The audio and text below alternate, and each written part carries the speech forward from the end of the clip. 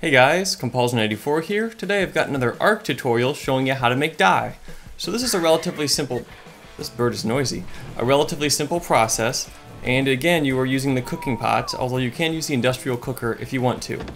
So this is very similar to making kibble. I'll link my tutorial to make kibble over there. You pretty much need to get a cooking pot, throw some water in it, along with, let's see, charcoal and a berry. And there is a little bit of variation. You can use spark powder or gunpowder rather than charcoal if you want, but that doesn't make much sense to me.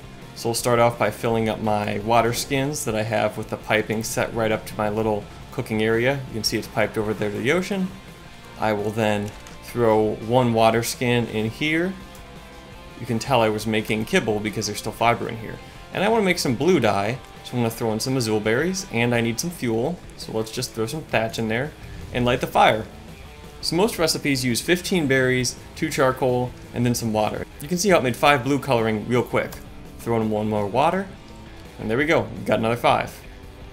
Now if you are making a dye that is a derivative or has several colors combined, I've been told not to use multiple water skins because you can sometimes get the base of the food coloring, the base of the dye versus the actual color you want. But for these simple, I'm going to call primary color dyes, there's no problem at all. So I'm just gonna, I want to make some black, so I will throw in some narco berries and get this fire burning.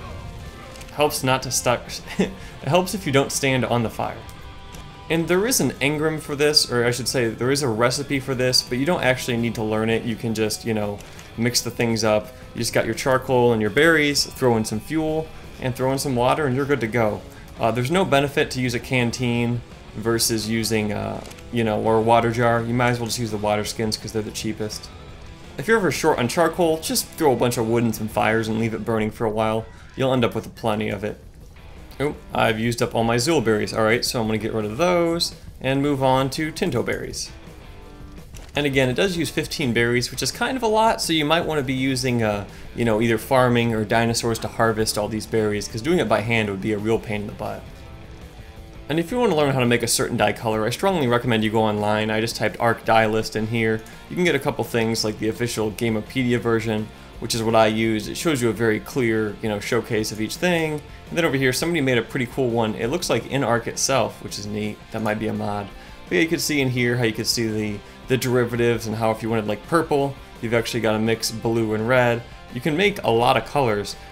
And in case you didn't know, you can also use these to paint not only yourself, but you can also paint your weapons, your dinosaurs. One of my friends named his Argent America and then painted it red, white, and blue, so that's always pretty funny to see it flying around. I couldn't remember where I put some of the stuff that I painted is, but I know my friend painted his armor blue and black, so that's what it looks like when you know, paint something.